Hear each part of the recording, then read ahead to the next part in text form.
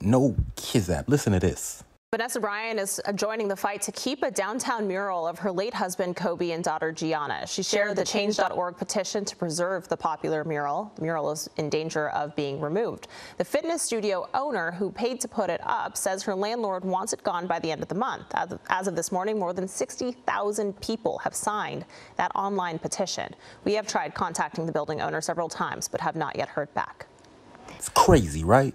I want to know, first off, who is the landlord? We need to know who the landlord is, because what? You want Kobe gone? So you trying to get Kobe out of here? That's one of the best murals that they put up, bro.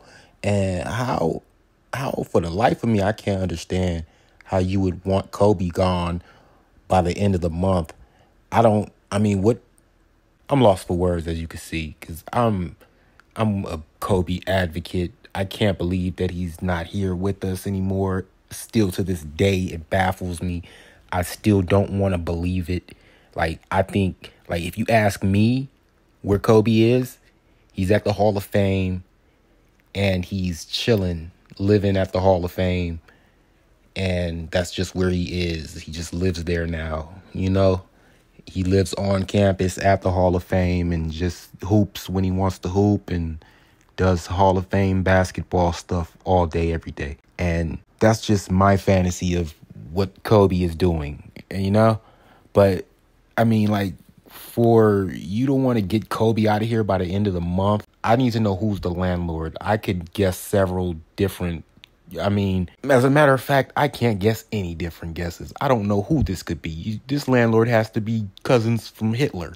This landlord sounds like, I don't know who this landlord could be. This landlord sounds like, I don't know, Uncle Scrooge or something. Like, who is this landlord? Either way, I'll put the link in the description so you can go and sign and try to keep this mural of Kobe and Gigi going for as long as possible, because I can't believe that anybody would be pushing to cover up this mural. This is blasphemy. I mean, there's no reason for anybody to be this upset or this indifferent from a Kobe mural. I just don't understand it.